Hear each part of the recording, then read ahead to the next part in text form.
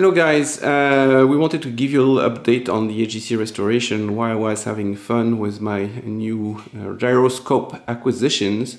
Mike was doing some more work to prepare us for the next step in the AGC restoration. So can you explain what is it you did, Mike? Sure.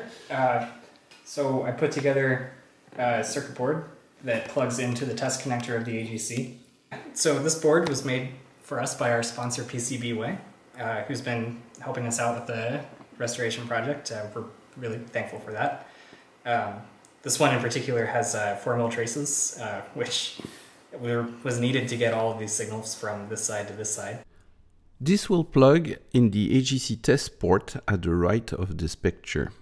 During flight, the connector is covered with this grounding plug, but we are going to replace it by this, which will contain Mike's modern re-implementation of the AGC monitor, a key piece of ground test equipment used during the AGC hardware and software development. This side of the board is a 144-pin test connector for the AGC.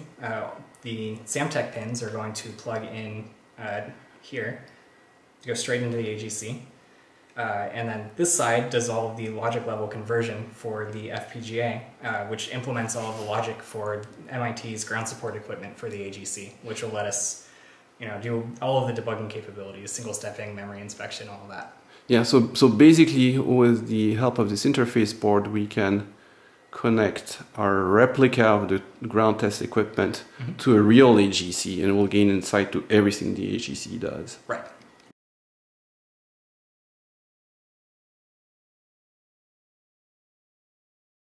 So the blackboard on this side is the same one that I just showed you with the FPGA board attached. And then the blue board simulates the electrical interfaces of all of the pins on the test connector. So to the blackboard, the blue board looks like a real AGC.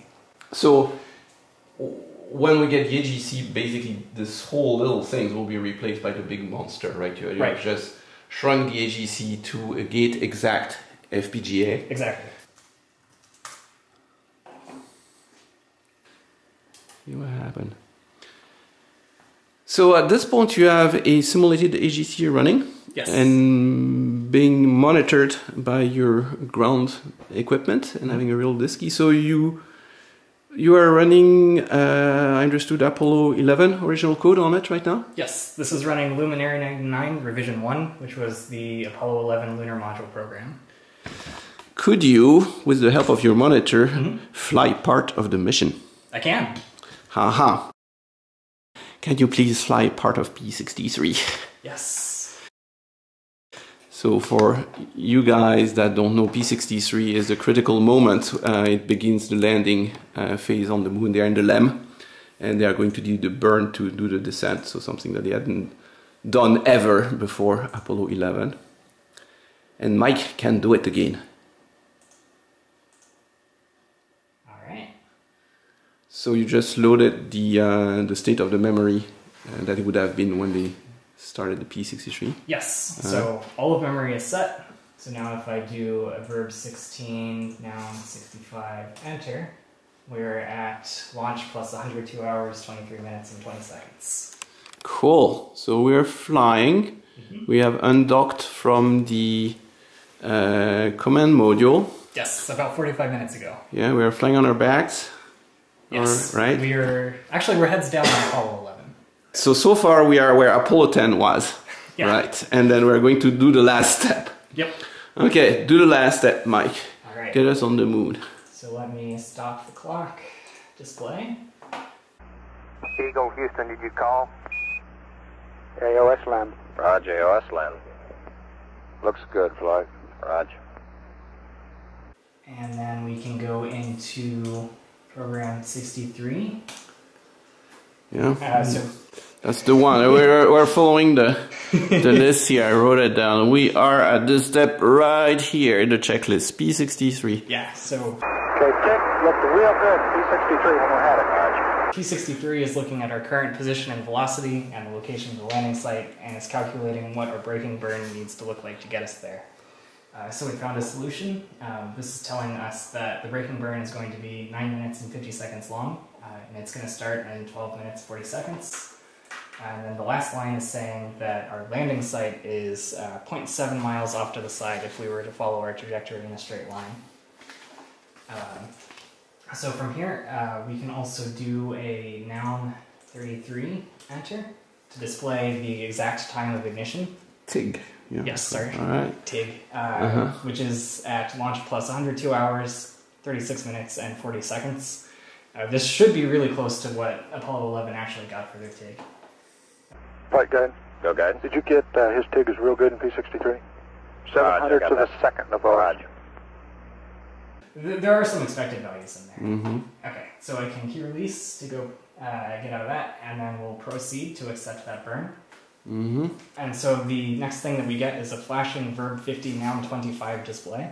And so this means verb 50 is please perform, noun 25 is checklist code, and checklist code 14 is fine alignment of the IMU. We already did that. Well, because I have it right here. Yes. So you're fine aligning this, right?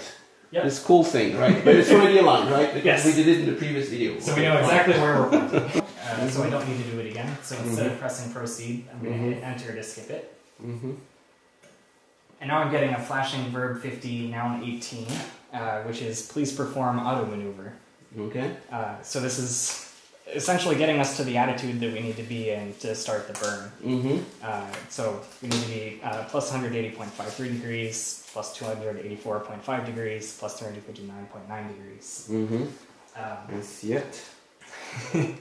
So we should be pretty close to the numbers that they say in the checklist there. Yeah, 180 to 87 to 0. So I'm checking. I'm Houston. Flight control, where's the burn attitude? Roger. So we're already in this attitude, so I can hit proceed to do the maneuver, but it's going to come right back. Right.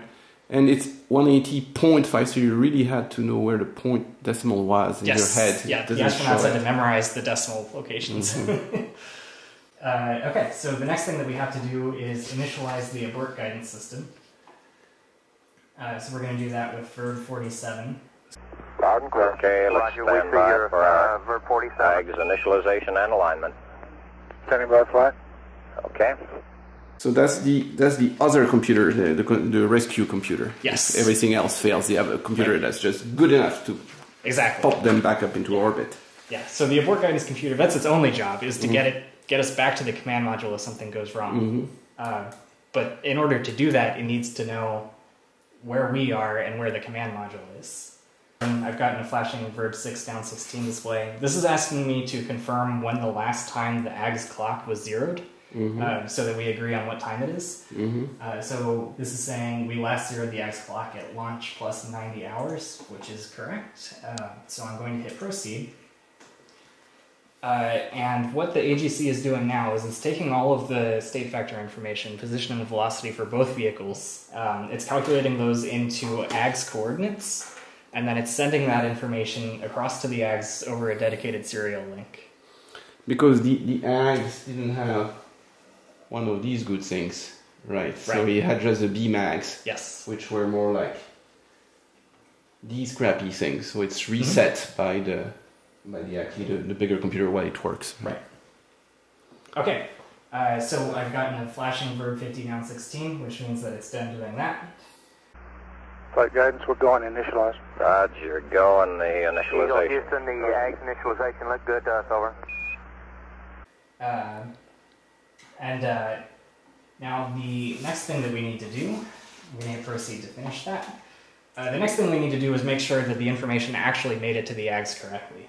So on the AGS, we would pull up our rendezvous parameters, and I'll do the same thing on the AGC with verb 83, enter.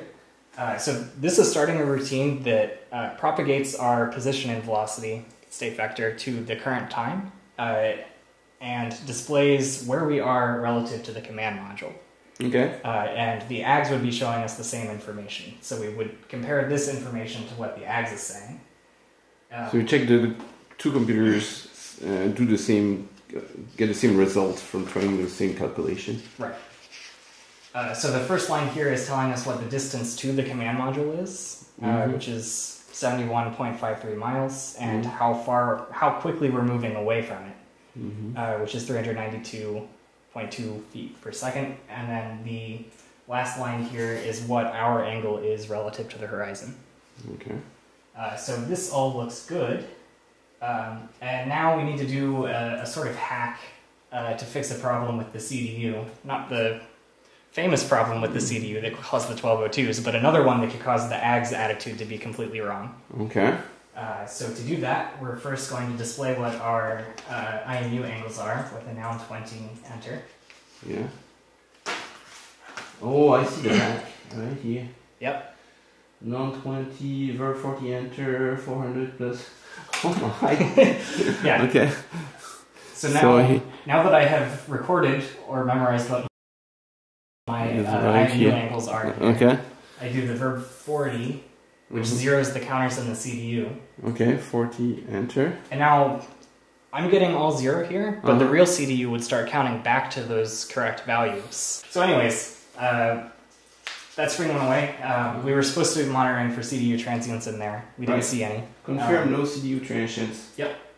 No transients. Roger. Houston, you're good. So I'm going to hit proceed to go back to the auto maneuver screen. And I can do one final trim on the attitude by hitting proceed again. We're still pointing final the right way. trim. Yep. I have it right there. Okay. And you're trimmed. So right here. So now that we're pointing the right way, we have our AGS set up and everything. I can hit enter to go past the auto maneuver screen. And I've gotten a checklist code. This is not in the checklist. This is because I didn't follow the checklist earlier. Okay. Checklist code 500 is telling me to set my landing radar to the right position. So there's... You haven't done that? Right. And Houston, we got a 500 alarm early in the program. Went to descent 1, proceeded on it, and we're back at auto again. Over. Roger, we saw that, Buzz. Thank you much, Al. 10 degrees right, flight. I say again, Roger. okay, that wasn't an alarm, that was a code, okay. Roger, we saw that. There's two positions the landing radar can be in, because the LEM can either be flying this way or this way. And to see the surface at our current attitude for this stage of the burn, it needs to be in position 1, but I have it set to position 2. But fortunately, you have... Right, fortunately I have a you have a complete command panel.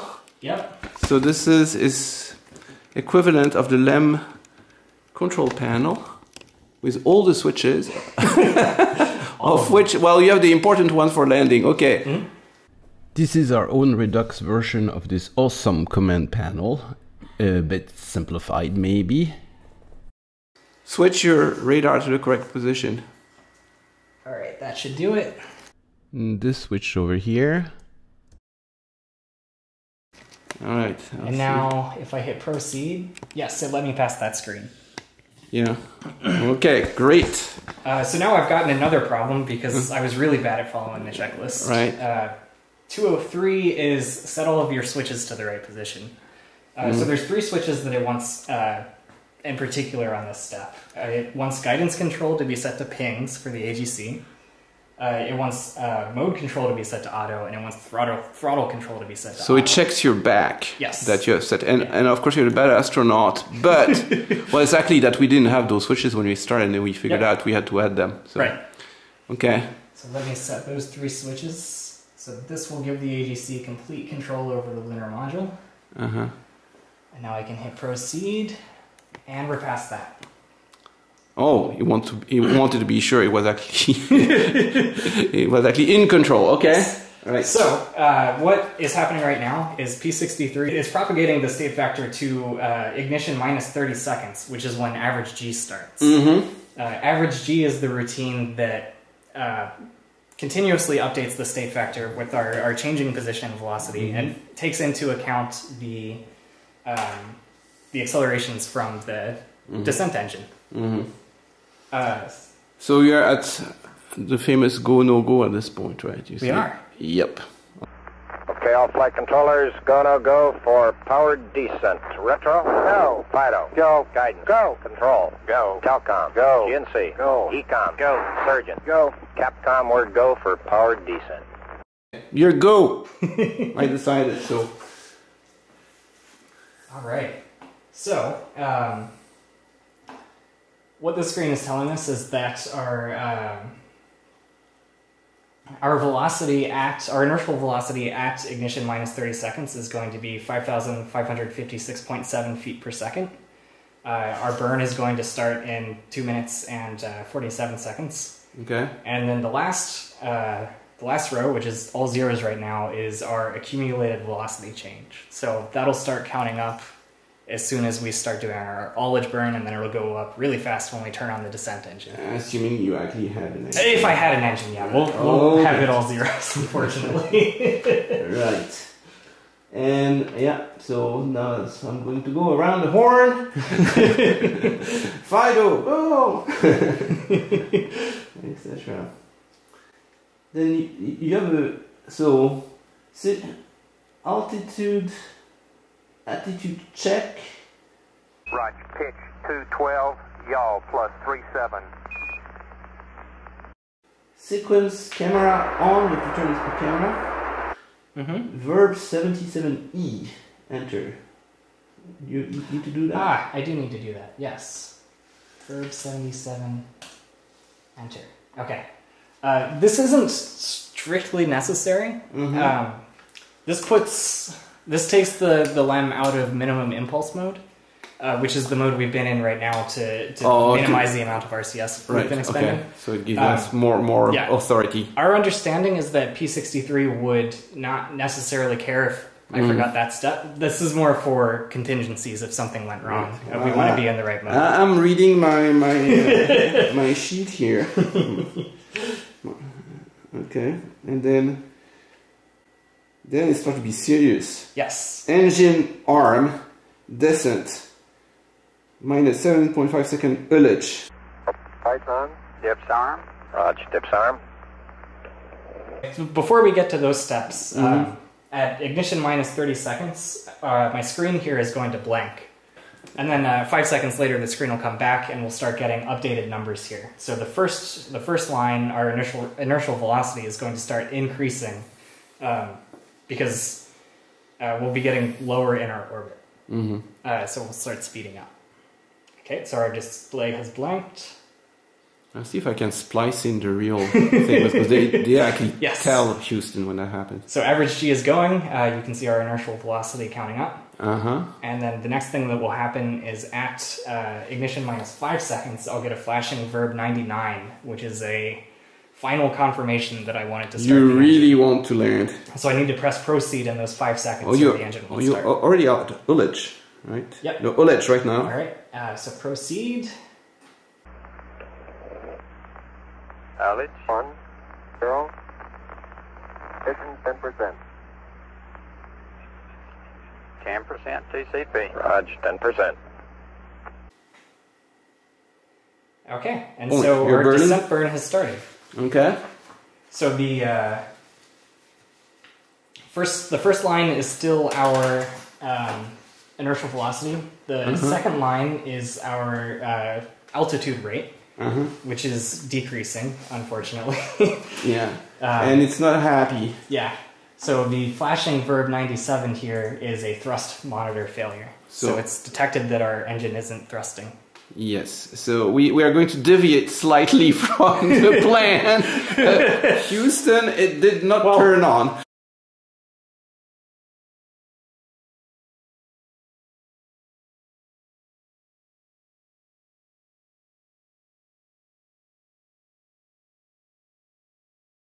There's one more thing that happened on Apollo 11. One more thing that went wrong that we can show here. Right. If I inhibit alarms with the monitor and then cause a hardware alarm, you can see it get locked up here. So it's trying to start new jobs and failing to do so. And now it came back. I got a program alarm. I can do a verb 05 down 09, enter. I got a 1202. Looks good. Is he accepting its guidance? The 1202. 1202. Looks like it's converging. 1202 alarm. Flight, retro. Go, retro. Throttle down. 6 plus 25. Give us a reading on the 1202 program alarm. We're going that flight. Yeah, we're 1202. So you just this landing is not really going good. Where we have an engine that doesn't work, and we got, which fortunately their engine did work, but they really did get the 1202. So how did you get the 1202 here? How do you simulate that again? So the way I did it is the AGC has a bunch of what are called hardware alarms in it, which are sort of like watchdog circuits. They make sure that the program is doing the right thing. It's like a final check. So one of those is called TC trap, which is a circuit that checks to see if the software is executing only the transfer control instruction. So yeah, so if it's in an endless loop to itself. Right, if you have a branch to self instruction. Right. So Verb 69 was put in for debugging purposes, and that it starts a job that just has a jump to self instruction. And normally the hardware would save us from that, but using the monitor, there's a debugging pin that I can assert to disable all hardware alarms to make sure they can't do their thing.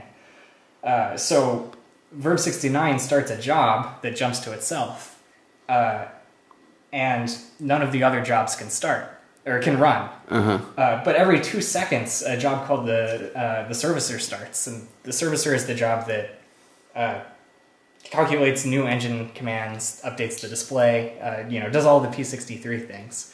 So we have a new servicer starting once every 2 seconds, but the old servicers aren't starting, so they just stack up until we run out of slots for jobs, and then we take a 1202.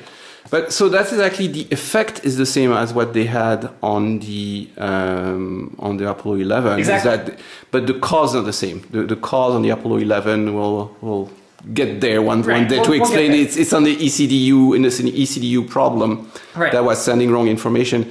Here we created another error that caused the 1202. But can you do it again? And because it causes the computer to restart, right? It does. And it's completely instant. Well, yeah. So this is a software restart that happens. So the software just decides to flush out all the tasks and jobs it has, and then restart itself. I didn't see the restart light go. So it's just the program alarm is all that came on. The Correct. Yellow program. The alarm. Restart light is controlled entirely by hardware. Okay. So if the hardware restarts, then the restart light comes on. If the software does it, it's just a program alarm thing. But we just went through a computer restart, and it's still flying it. Yes. Right. So I can disable this and do another Verb 69. And this time I got a restart light. This was a hardware restart. So this was the circuits taking control and restarting the program back from the beginning. Okay. But yeah, it's still going through all of this. Right. I wish my Windows machine would restart like this and not lose a beat if it had a problem. But that's what basically saved the mission. Right. So the next step, obviously, well, that's for the future, but that we feed it with the accelerometer data that it expects, and then we could probably continue the landing. But at this point, all we have, which is already not bad, is working simulated hardware, working monitor, and a wonderful control panel with millions of switches. Well, we have the ones that matter. And we were able to redo a little part of the P63. Picking up some dust. Contact light. Okay, engine stop. APA at a descent. Mode control both auto. Descent engine command override off. Engine arm off. 413 is in. We've had shutdown. We copy you down, Eagle. Tranquility Base here. The Eagle has landed.